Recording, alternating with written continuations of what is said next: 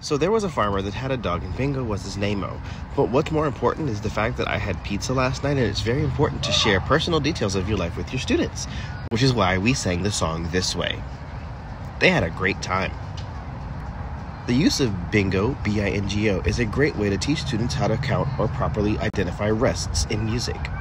So, as we've been talking about duration, which is the length or how long our notes last, it is also important to know that our durations can not only be sounds, but also rests as well. So before we get into our actual practice, we're going to practice a couple of rests with a very famous song you know, but a slightly different version.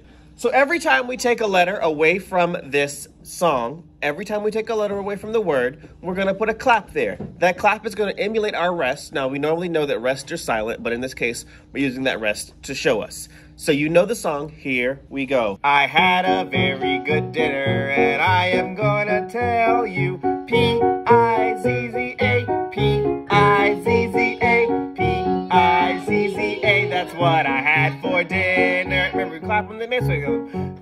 Clap on the missing one. I had a very good dinner, and I am gonna tell you. I-Z-Z-A, I-Z-Z-A, I-Z-Z-A. That's what I had for dinner. I had a very good dinner, and I am gonna tell ya. Z-Z-A, Z-Z-A, Z-Z-A. That's what I had for dinner. I had a very good dinner, and I am gonna tell ya. Z-A, Z-A, Z-A. That's what I had for dinner.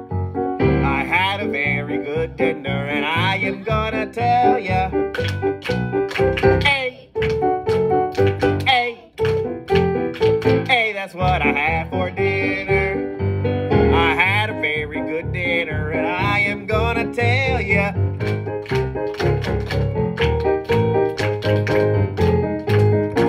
That's what I had for dinner. Yay! All right.